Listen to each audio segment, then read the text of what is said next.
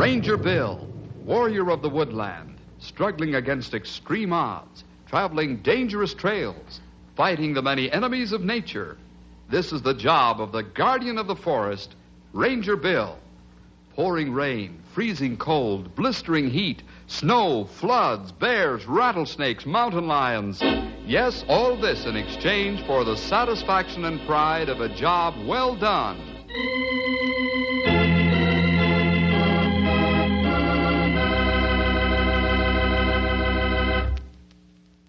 You know, a lot of us often complain about how hard life is on us. I know I have at times, even though I didn't say it out loud. We get tired and wish we could chuck the whole thing and go live like a nomad or a hobo. We think it would be nice not to have any responsibilities or obligations. However, I'm sure you'll change your mind about complaining against the daily grind after you hear our story today. Let's call this one The Boy Who Wouldn't Quit.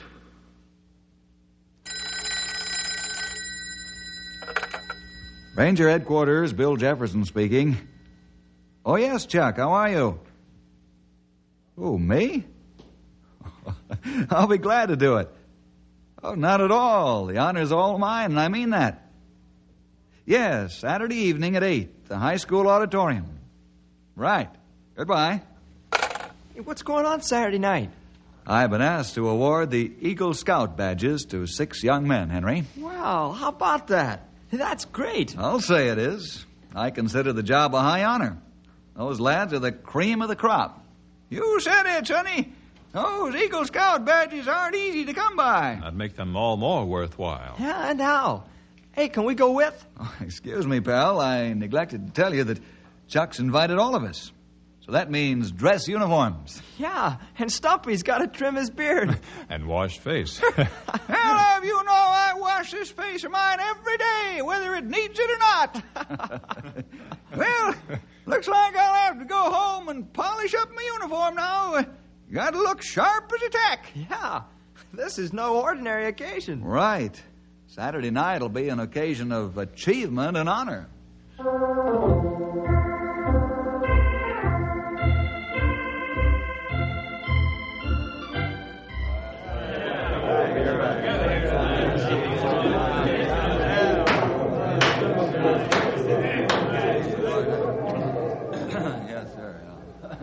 Ladies and gentlemen, we now come to the high spot of the evening, the awarding of the Eagle Scout badges. It is our distinct privilege to confer this honor upon 6 of our young men. They have worked hard and diligently to climb to the top of the scouting ladder. It is equally our privilege to have a gentleman here tonight who is a friend to all of us, Ranger Bill Jefferson.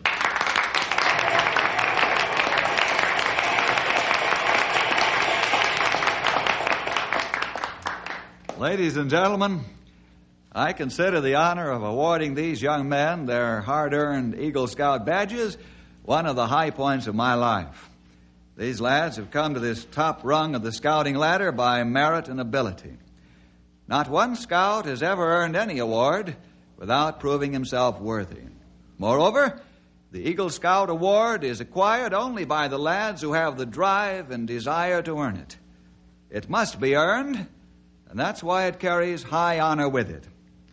The young man who wears this badge tells the world that he is one of the few who has fought the battle of accomplishment and won.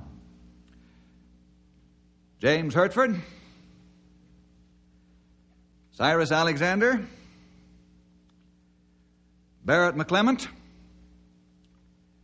Sheldon Parker,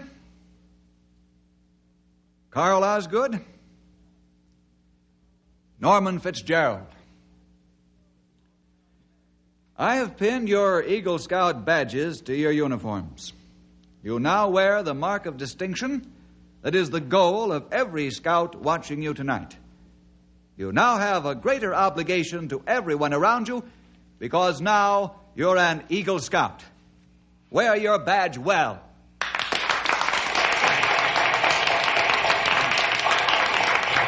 You fellas can go to your seats now. Thanks, Bill. I feel kind of shaky. Ladies and gentlemen, tonight is a particularly high point in the life of Norman Fitzgerald. I'm sure you all know that he is the young man who stood with the help of crutches. Norman's life story is the perfect example of the grit and determination our American young men possess. My reason for relating Norman's story to you is to encourage all of us when we come to the point in life when we say, I can't do it, or I can't go any further. When Norman was 12 years old, he loved the great American sport of football, just like every other red-blooded American lad. It was a warm day during Indian summer. Quiet down, you guys. We don't want to get caught for taking too much time. What's the play, Normie? The hidden ball play. Harry, I'll slip the ball to you, and I'll make believe I've got it, okay? All right, now you guys in the line, hold tight so we can get enough time to pull this off. And then Harry will break toward right in. All right, the signal's 64. Let's go. Okay, you guys ready? All right. 3, 18, 20, 90, 64. Hey, Normie's hurt.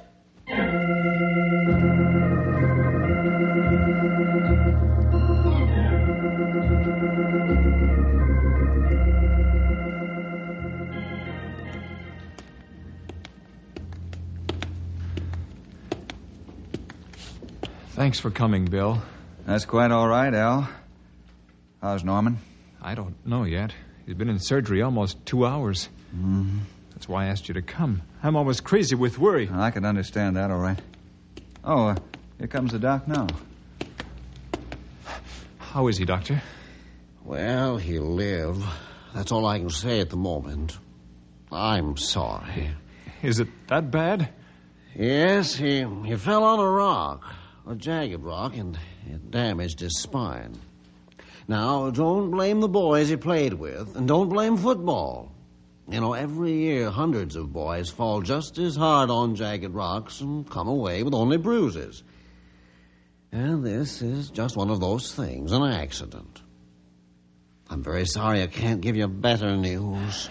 Thank you. You've been very kind. When can I see him? Well, perhaps in an hour, but for only just a few minutes. You can see him again this evening. Convey my sympathy to your wife. Thank you, Doctor. Let's go sit down, Bill. How about going over to the coffee shop with me, Al? I think you can stand a cup or two. Yes, thank you. I'll go with you.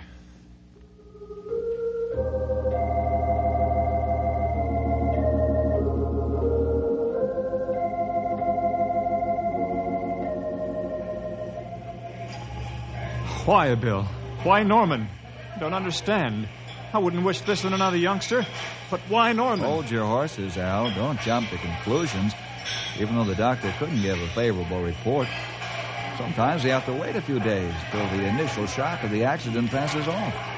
Do you really think the doctor might have a better report in a few days? Al, I'm not a doctor, nor do I pretend to be.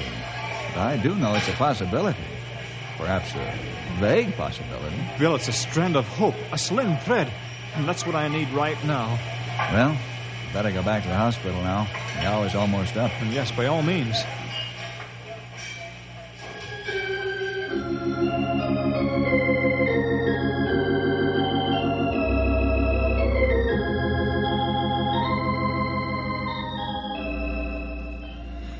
Al, your son will never walk again. Never walk? I'm awfully sorry to have to tell you this, but, well, I know you want to know the truth. Yes. I can't believe it. I can't. Doctor, please don't misunderstand me, but are you sure your diagnosis is right? You don't have to apologize for the question, Bill. Yes, I know my diagnosis is right. I've checked and rechecked it. Yes, of course. I'll gladly call in another doctor if you wish, Al. I'll not be offended. No. Your diagnosis is good enough for me. I know you wouldn't tell me unless you were sure. Do you think time might help Norman's condition? Well, who can tell? Perhaps in a few months or a year, surgery might help. Then again, there may be nothing we can do. It's all in God's hands now. I've gone as far as humanly possible.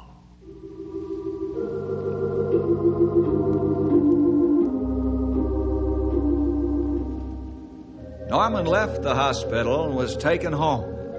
The boy's spirit was fine. Except for the fact that he couldn't walk, Norman resumed a normal life. 6 months went by. Then one day...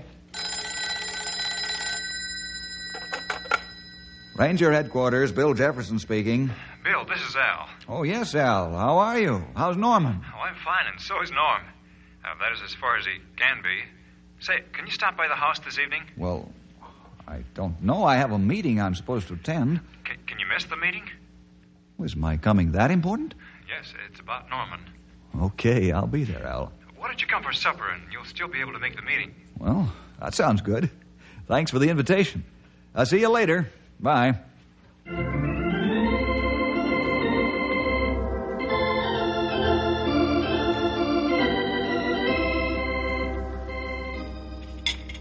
You want more dessert, Bill? No, thanks, Norman. I'm bulging at the seams already from this superfine meal. The strawberry shortcake makes my mouth water, but I honestly couldn't do away with another meal. I think he's joking with us, Pop. I do too, son.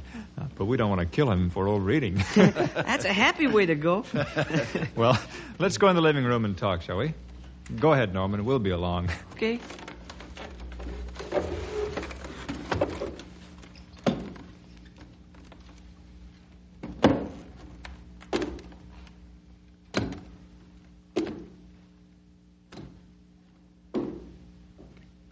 He handles those crutches like a veteran. Yes. I'm glad you didn't offer to help him. He's trying to get along on his own. That's fine. I'm glad to hear it. Hey, are you coming in here, or do I have to come and get you? See what I mean? Let's go. We're coming right away, son. Well, what's the important information about Norman? This guy of mine wants to start scouting. Can you imagine that? Why not? I can handle myself okay. I don't know whether to let him or not. What do you think, Bill? I think it'd be a good idea. I told you you'd say yes, Pop. Yeah, that's right. Now, how about you running along and doing your schoolwork while Bill and I chin a bit? He has to leave soon, you know. Sure. Thanks a lot, Bill. See you later. Okay. Let me know if I can help you with your scouting. Bill, I wonder if he'll really do all right in scouting. There's only one way to find out. Let him try it. But what about the outdoor activities? How'll he manage them? I'd say that part will have to be worked out, Al. I'm sure the scoutmaster will be able to substitute other qualifications for Norman's getting ahead in scouting. Yeah, I guess that's the answer, all right. I feel better about it now. Al, you and your wife have done a fine job handling your son with his terrible affliction. He's taking it in stride, and that's more than the majority of people would do. I know your son will make the grade all right, even though he can't walk.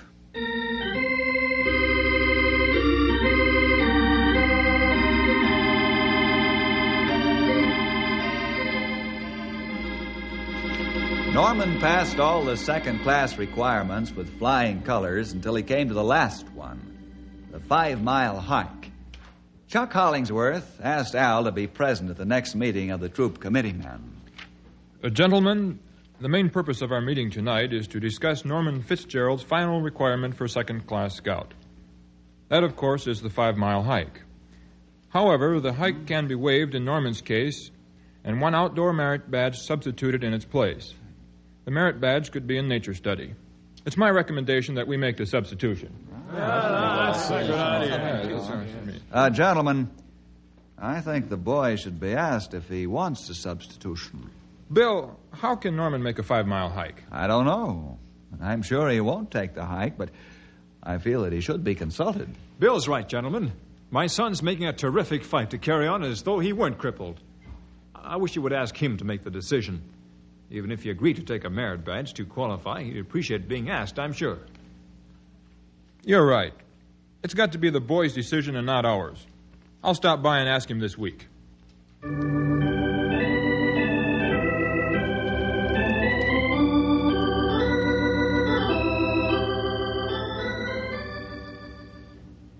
Mr. Hollingsworth, I plan on taking the hike. You're going to make a 5-mile hike on crutches? Why not? Oh, I'm not going to be able to make it through the woods, but I can do it on a highway or even in town.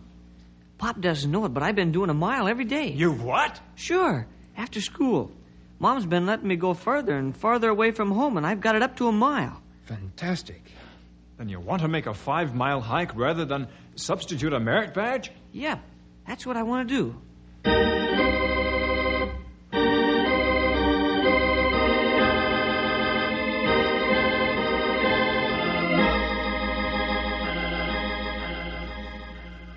Do you think Norman can do it without hurting himself? Yes, I do, Al. Especially since he's been conditioning himself. However, I suggest you talk to the doctor first before giving your final approval. I will. Boy, that guy of mine has a lot of intestinal fortitude. And how?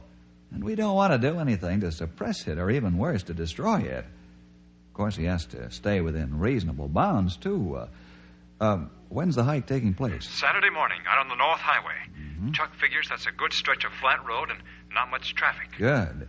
I'll be there, and we'll set up 2 squad cars at either end of the 5-mile stretch with their flashers going to give Norman maximum protection from oncoming cars. Oh, that'll be fine, Bill.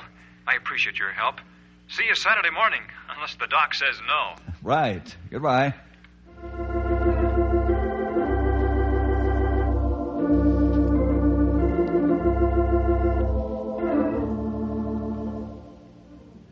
Are you ready, Henry?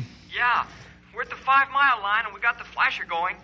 Stump and I'll stop all the cars and tell them to proceed with caution through the hike area. Right. See you in 5 miles. Over and out. Grey Wolf, are you and Tom all set at this end? Yes, we ready, Bill. Okay, Norm, you can start hiking.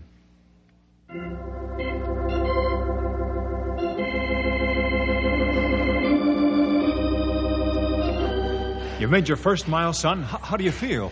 Just great, Pop. Just great.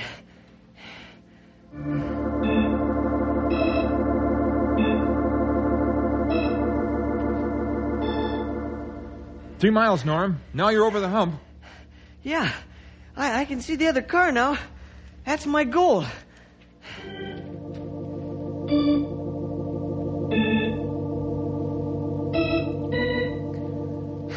You getting tired, son? Just a little, Pop. But I've only got 1 mile to go.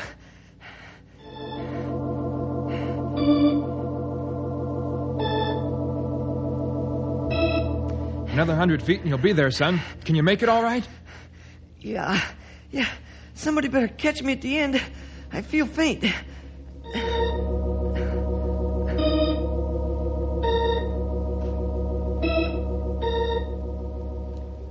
You just crossed the 5-mile line. I got a hold of you, Norm. I made it.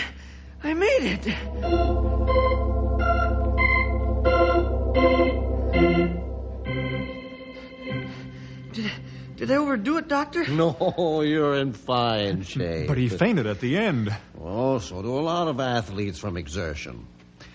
I used to be a track man. Why, when I put on the final spurt, I could hardly see the track. My head would pound, and I thought somebody was choking me. That's a natural reaction. Doc's right, Al. I remember the days when I played basketball like a wild Indian. It's all exertion. These youngsters are like spring steel. They snap back into place right away. Norman, you've done the most amazing thing I've seen. I'm proud to be your scoutmaster. Thank you, sir. Bill, what do you think of this guy of mine? I think someday he'll be an Eagle Scout. Do you really, Bill? You're not the kind of fellow who would quit before he got to the top.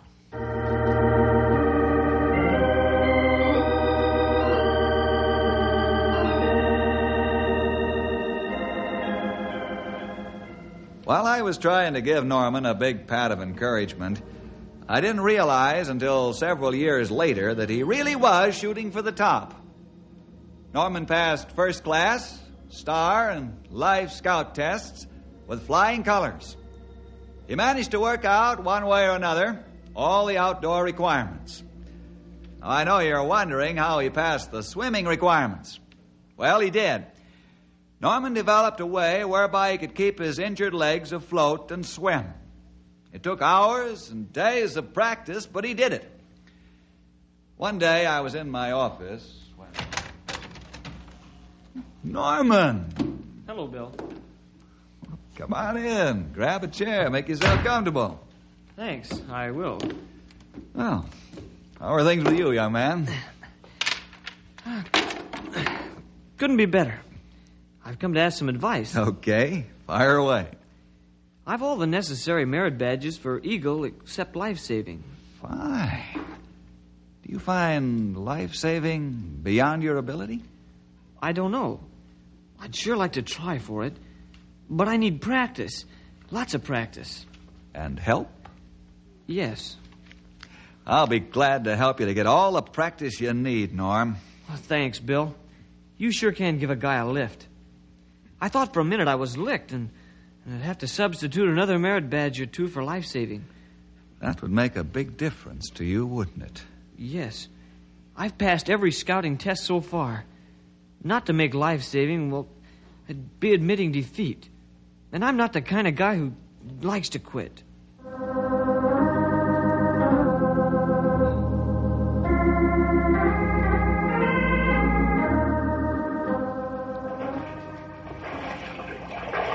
You're doing fine, Norm. Touch this end, you've made 300 yards.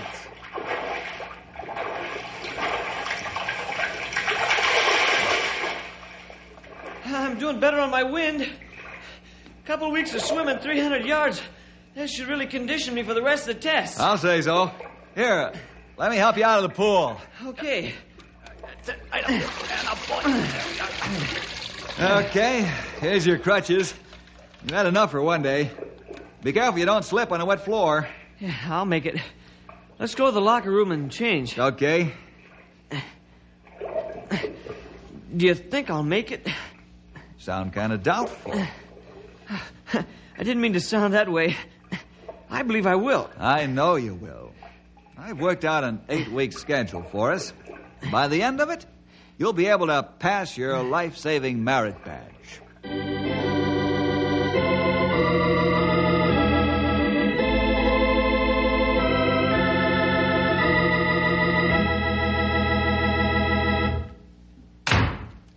Al, Chuck, have a chair. Tell me what's on your mind. Bill, I'm not going to let my son go through with the life-saving merit badge. Oh?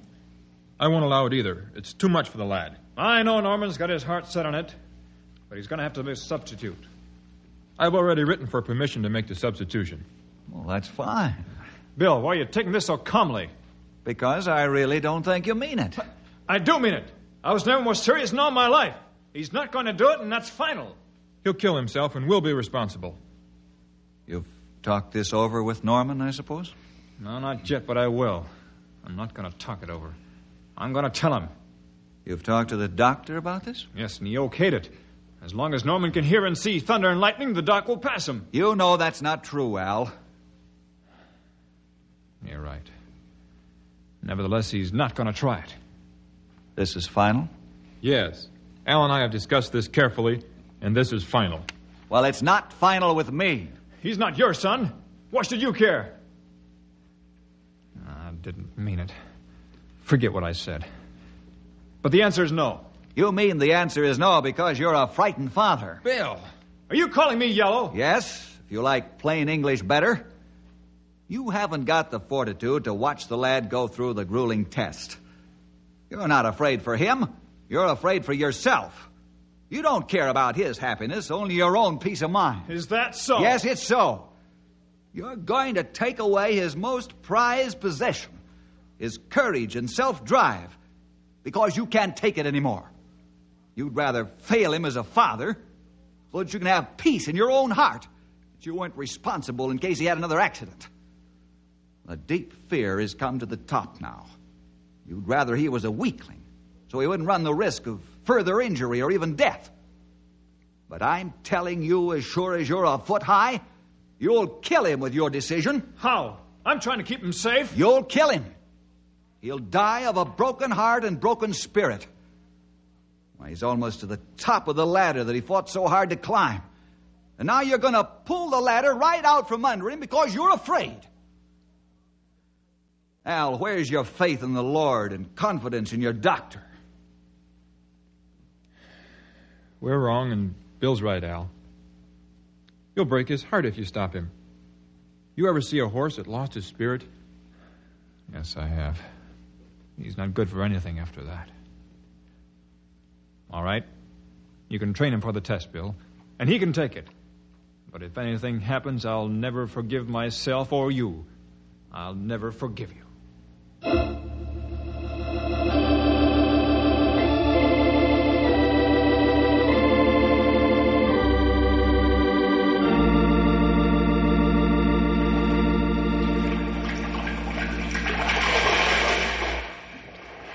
How long did it take me to get my street clothes off here in the water? 15 seconds, Norm. Oh, that's as fast as I can make it. I'm sorry. No, they won't argue over 15 seconds. Now, I'll come in. You got to rescue me.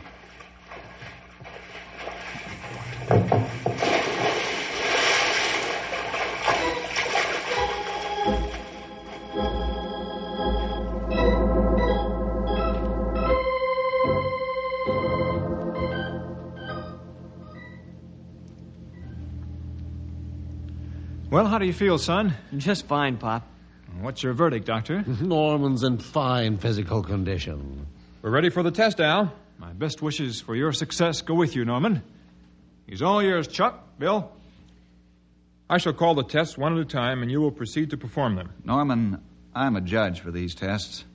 Just relax and keep calm. You ready? Yeah, I'm ready. Remove your street clothes and shoes as quickly as possible, then swim 100 yards. Ready? Go.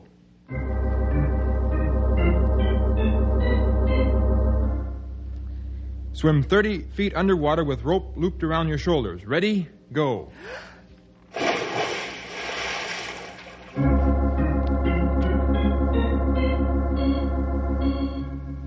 Rescue drowning person. Break stranglehold and bring person to shore. Ready? Go.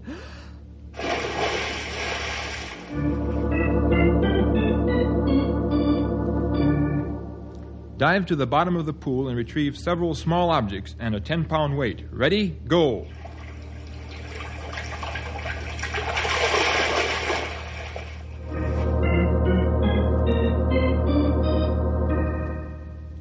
Jump into the pool feet first and fully dressed and remove your clothes. Ready? Go.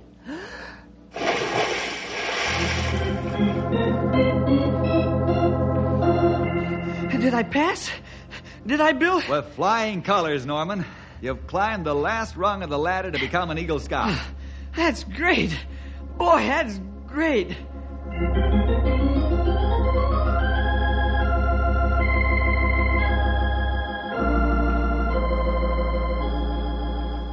And so, ladies and gentlemen, Norman received his Eagle Award here this evening.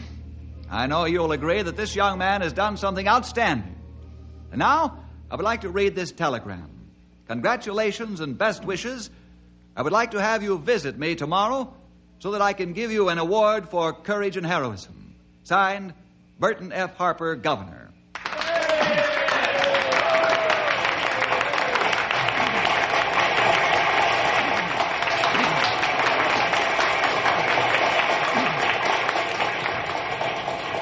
Oh, Bill, I'm sorry I talked to you the way I did. Well, you were acting like a normal father. Took a lot of courage on your part to trust Norman and me and to the doctor. Bill, how could I ever repay you for the wonderful help you've given me? You've repaid me already. I have? How? By showing me that you're the boy who wouldn't quit.